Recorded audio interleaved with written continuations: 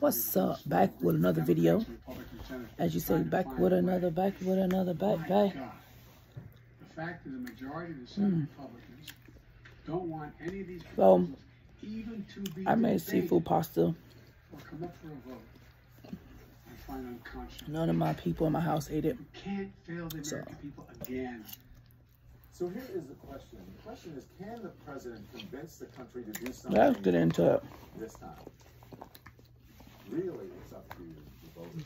Right? All right, so I'm gonna show. Let me see how this tastes. I know what I'm missing: seafood, and I'm going to eat this with you guys today. You close it up, please. Close it up. Pasta. All we're doing here is eat and talk. So sorry, you guys, I have not put out another video. Also found a letter on the suspect. Oh, it's cold. My bad. Made it clear that he came in with the intent to kill Dr. Phillips and anyone who came his way. He blamed Dr. Phillips for the ongoing pain following the surgery. Sadly, this is so crab meat, shrimp, it's become the script now. Shrimp, tomatoes, cucumbers, pasta. Always a gunman brought a near-style rifle to the shooting, and they bought it most of the time legally. Less than 3 hours after really delicious. The killing started. In 9 days since Uvalde, where 19 children and 2 of their teachers were shot to death in their classroom, this country has had at least 20 more mass shootings. That's really delicious. Look at that, all over the U.S.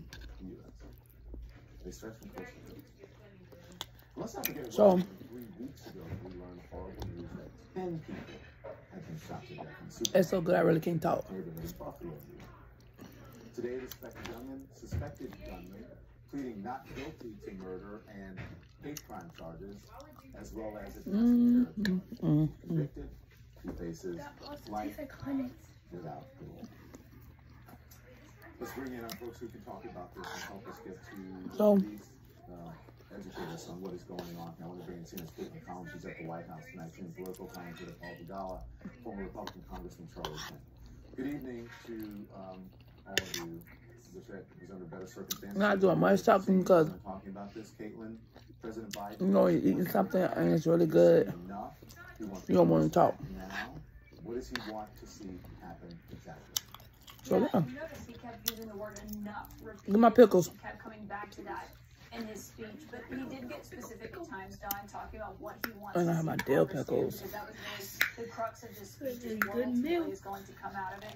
And a lot of things were what he had said he wanted to see done when it came to guns before.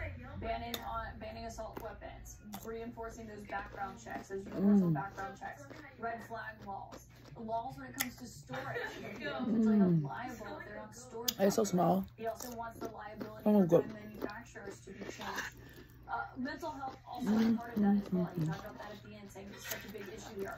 Don, one thing that really stood out to me, though, is something that we don't often hear from the president that seemed new tonight, that he also came back to time and time again, was saying that there's not going to be an assault weapons ban. He wants to see the age required to purchase an assault weapon raised from 18 to 21. He said that just made sense. He said basically there's no argument in his mind against it. And I think that was some pushback to what you've heard from Republicans on Capitol.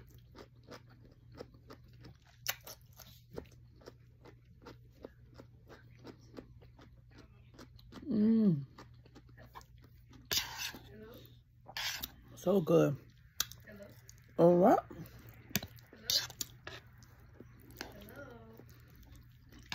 Don't forget to like, comment, subscribe. Back with another mukbang. KTH mukbang. Don't forget to like, comment, subscribe, hit that post notification so you know when we on. All we're doing is eating. All right? Out.